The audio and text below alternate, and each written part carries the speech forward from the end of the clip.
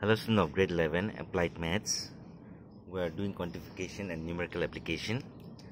On this subtopic we are going to discuss about the calendar. So as you know, there are 12 months: January, February, March, April, May, June, July, August, September, October, November, December.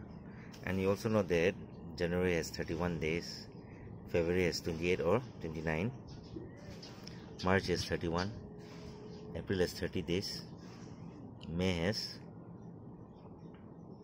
31, June is 30, July is 31 days, August 31, September 30, October is 31, November is 30, and December is 31. So how many months I have? 31 days. If you count 1, 2, 3, 4, 5, 6, 7, 7 months has 31 days. And how many months has 30 days? 1, 2, 3, 4, 4 months. And 1 month is either 28 or 29 days. The basic thing I'm just discussing. Some facts related to calendar.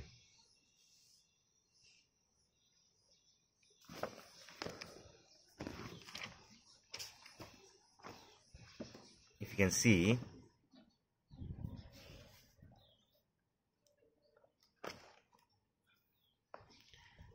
leap year we have 366 days.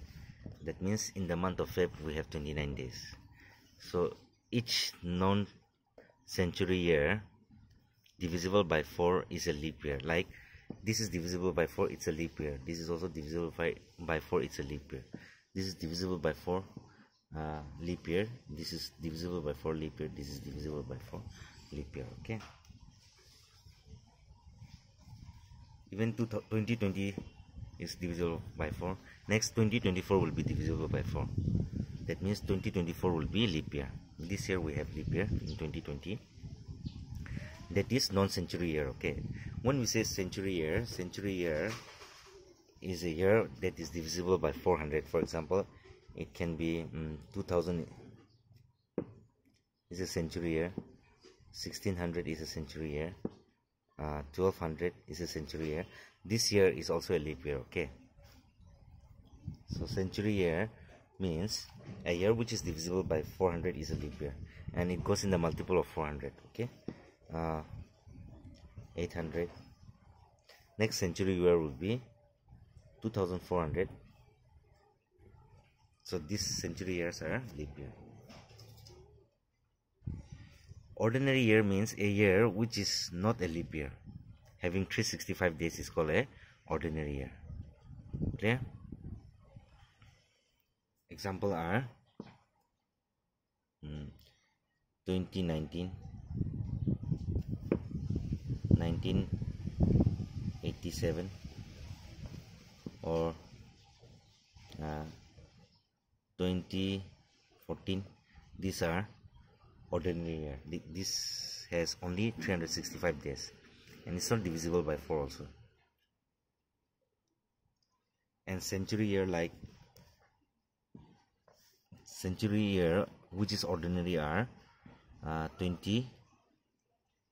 Century year which is divisible by 400 is a leap year. Okay. And century year which is not divisible by 4 is ordinary year, having 365 days.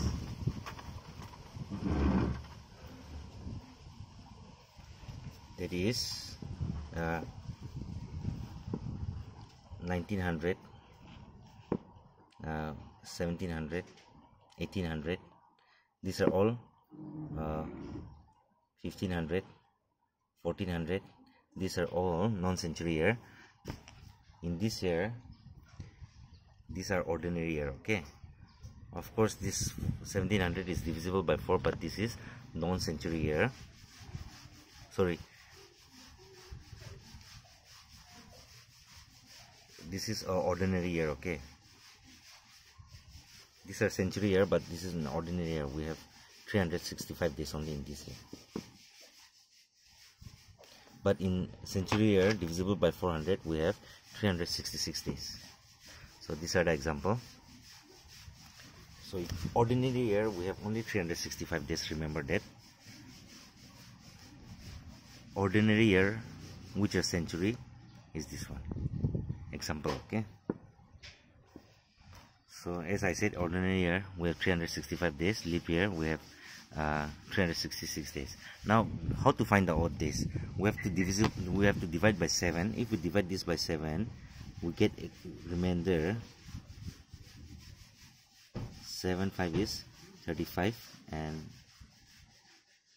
7 2 is 14. Remainder is 1. So we have 52 weeks and 1 extra day is coming. This extra day is called a odd days, okay. So in a ordinary year we have 1 odd days. In a leap year we have 2 odd days. We have 1 odd days. In a leap year we have 2 odd days. A period of 100 year has, in a 100 year we have 24 leap year and 76 non-leap year, okay. You have to remember this.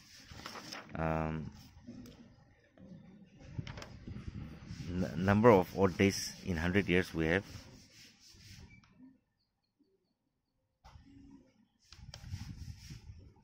this one, you can just skip for now.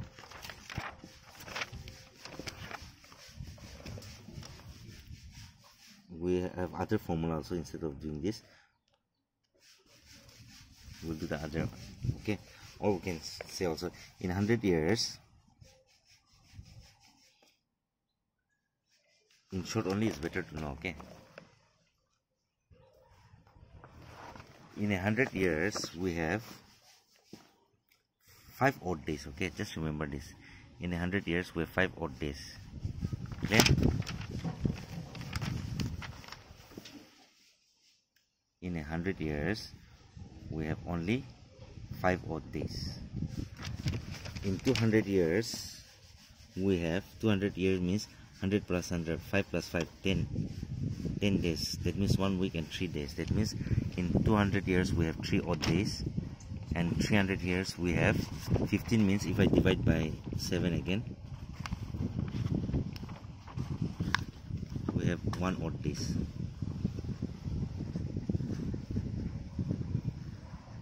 So you have to remember this. In 200 years we have 3 odd days.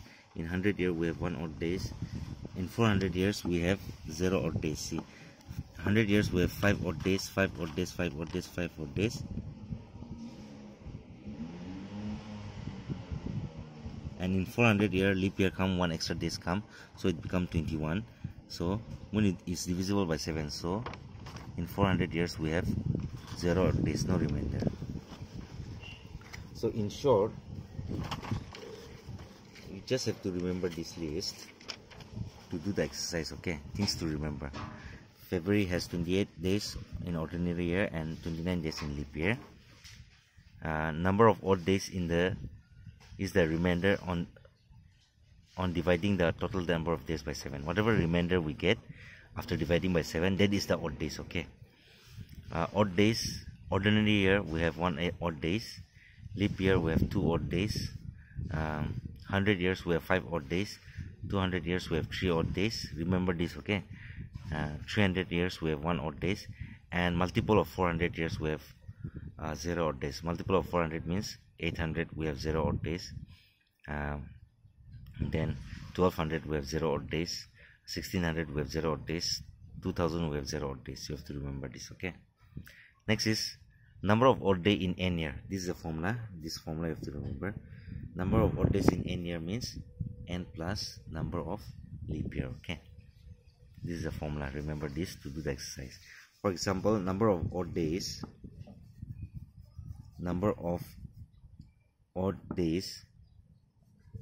in the year 1976, or in 76 years, okay, in 76 or 75 years. So what we'll do, n is 75, so 75 plus till 75, how many leap years is there? Number of leap year. To get the number of leap year, we have to divide by 4.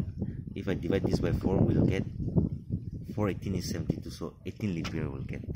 So plus it, you'll get 3, 7, 8, 93 odd days, okay. Again, this is not complete. 93 we have to divide by 7. but I'm just explaining how to use this formula. Okay, now to find the actual odd days, we have to divide by 7.